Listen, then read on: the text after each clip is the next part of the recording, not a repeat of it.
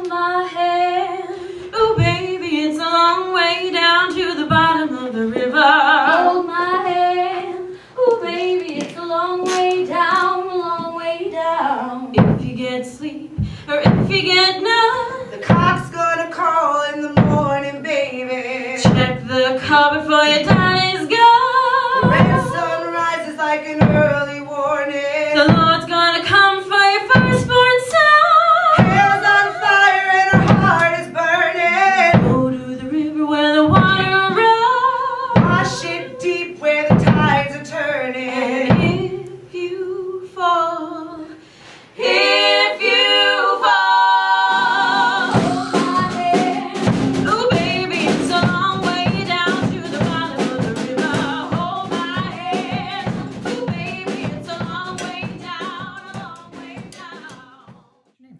Hi, I'm Rachel Schulte, and I founded the Lipstick Project. I had been out of college for about 5 or 6 months, and I was very restless because I wanted very much to be creating art, and I didn't really know how or what I wanted to be doing with my degree in musical theater, and I just knew that I wanted to be making something, and I knew also that I wanted to feel like I was doing something good. I have known when there was no music with him but the drum and the fife.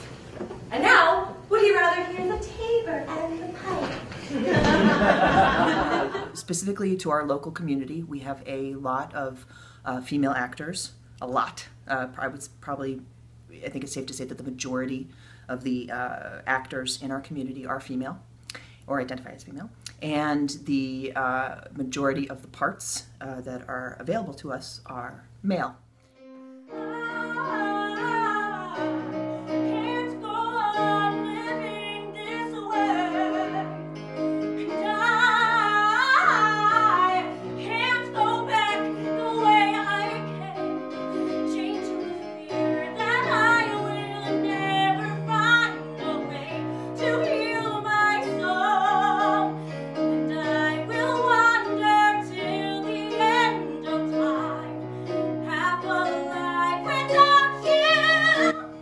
At heart, we are a theater company, and the production values are high, the talent level is high, the creativity level is high, and it's not just for entertainment, it's to benefit others, and I think that we put on pretty darn good stuff.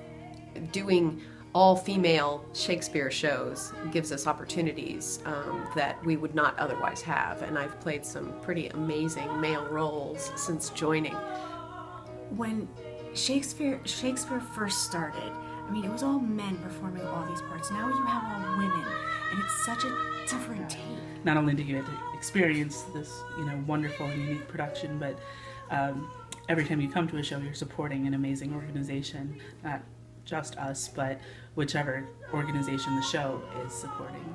So, I think that women's voice has not been prevalent in the arts in general, and in the last couple of years, in the last couple of decades, with the advent of feminism, of third-wave feminism, we finally are getting a voice, and people are realizing that women are not a special interest group, since we make up more than half the population and more than half the workforce in the United States. It would be great if people could go to a show, or go see a movie, or read a book, and it just happens to be about women by women.